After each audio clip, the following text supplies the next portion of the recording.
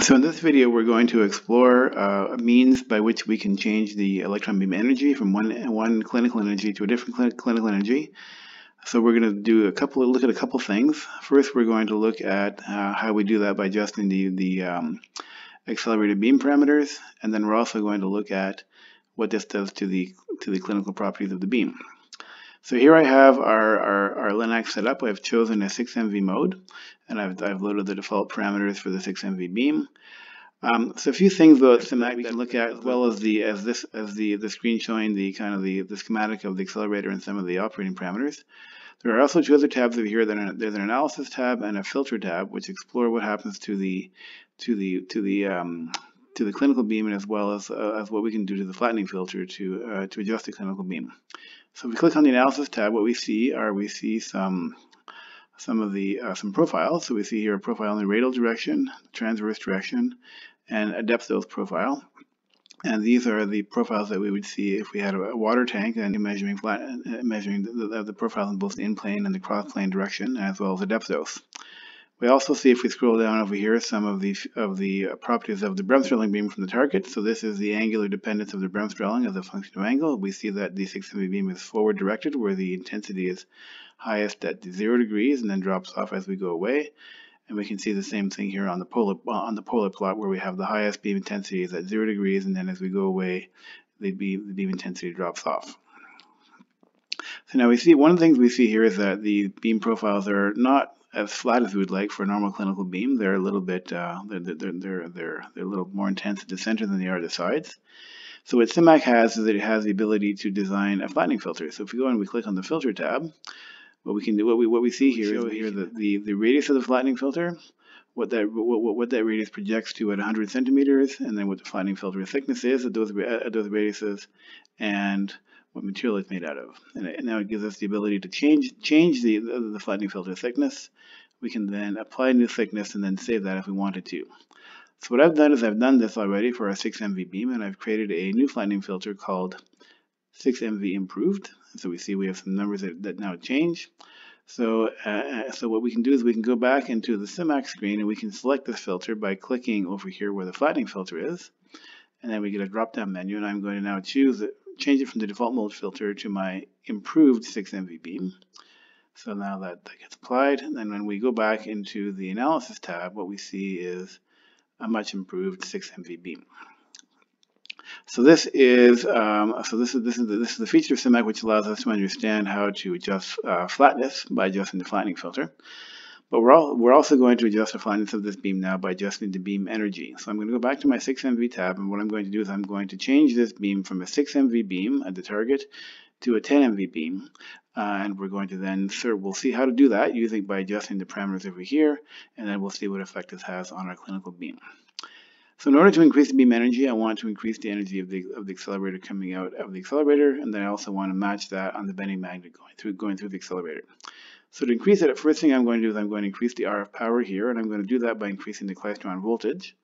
So I have the default 6MV is 104 kV. I'm going to increase this now to say 108 kV. We have to do this incrementally, because one of the things we don't want to do is we don't want to lose the beam. So we want to make sure that we always have a non-zero dose rate over here, because if the dose rate goes to 0, what that means is that the electron beam is missing the target, which means it's striking something other than the target, which is bad, because that thing that it's striking may not be able to absorb the electron beam energy, and then we may damage the accelerator.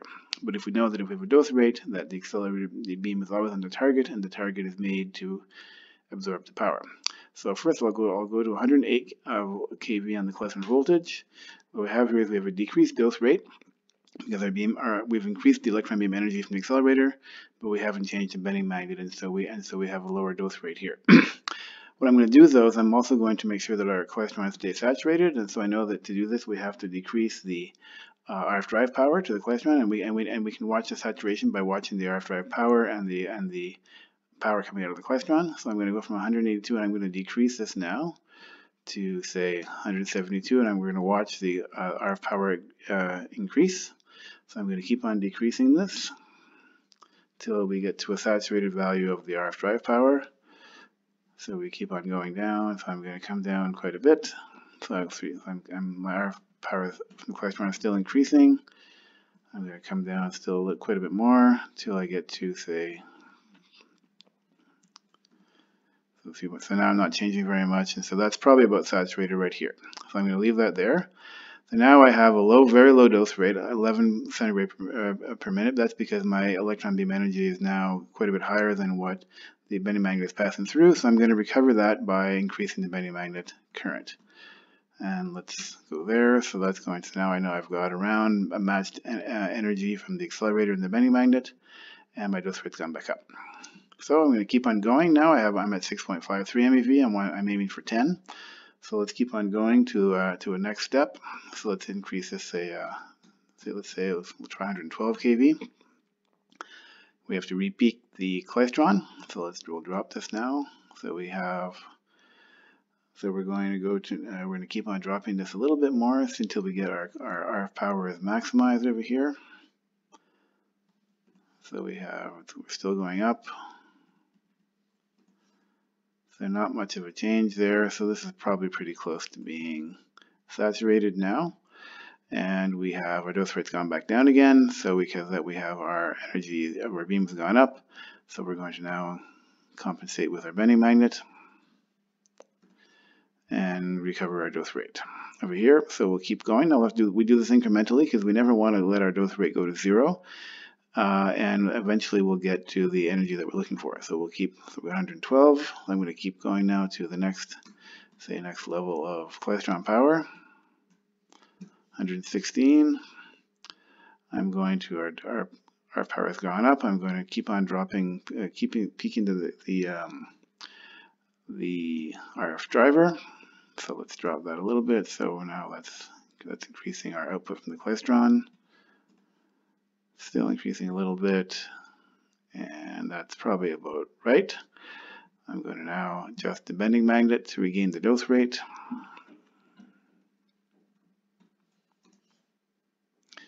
And our dose rate's back up. So now we're up to 7.5 MeV. So we'll keep on going now.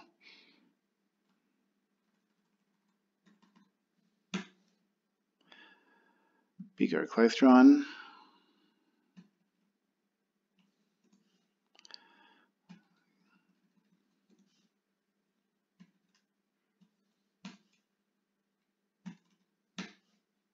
Okay, so that didn't change that a little bit very much. So now our dose rate's dropped off. We need to adjust the bending magnet again.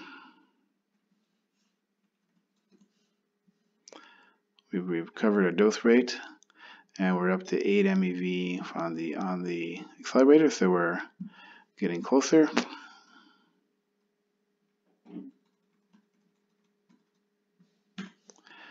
Klystron voltage is up. Now you see that as we increase the klystron voltage, the amount that we have to decrease the RF driver in order to peak it is less than before. So I'll peak the RF driver here. So that's still adjusting. That's increasing a little bit. Now that last bit didn't change it so much. Our dose rate has dropped off. We're at 8.5 MeV from the accelerator. We need to adjust the bending magnet current to get ourselves close to get our dose rate back up again. So we're doing well. We're now up to 8.5 MeV. Let's go to the next step. A few more of these and we'll get to 10.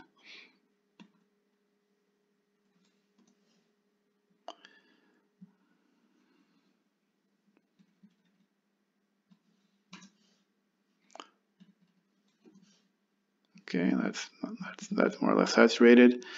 We're going to now keep going with our bending magnet. And so now we have a 9 MeV beam.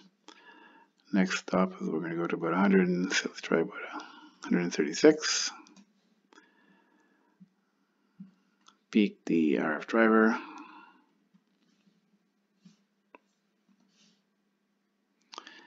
And adjust the bending magnet again.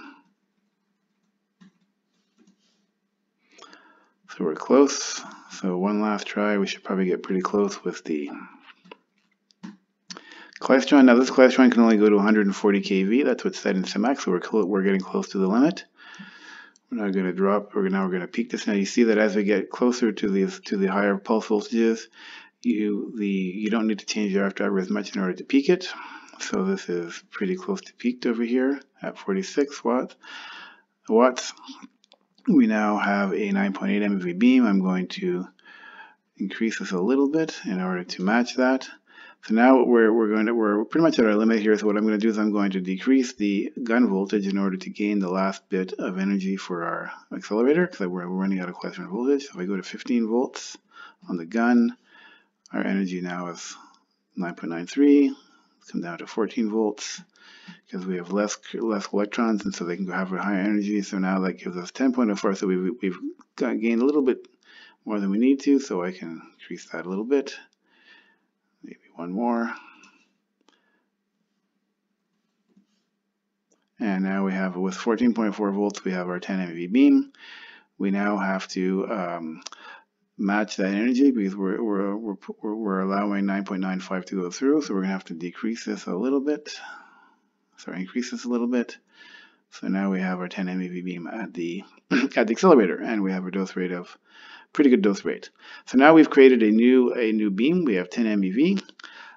So now what happens to our profiles, or our clinical profiles? We can go back and we can look at this again on our analysis tab. And when we do that, what we see is we see a very different profile shape than we had before. So we have the beam is no longer flat. It's quite a bit more intense at the center than it is at the sides. And that's because we're still using the same flattening filter as we had before. We still have our 6MV flattening filter. But now that flattening filter is designed for 6MV, and so now we have a 10 MV beam, and so the amount of attenuation in the 6MV flattening filter is lower than what you'd want for a 10 MV beam because of the thickness of the flattening filter. So in order to recover this, we would have to have a new flattening filter designed for 10 MV in order to have a flat beam. So what this example also does is it shows you the relationship between beam flatness and beam energy, and there's a direct relationship between these two. And if you wanted to, you could do an exercise where you plotted as a function of beam energy how the beam flatness would change for a given flattening filter.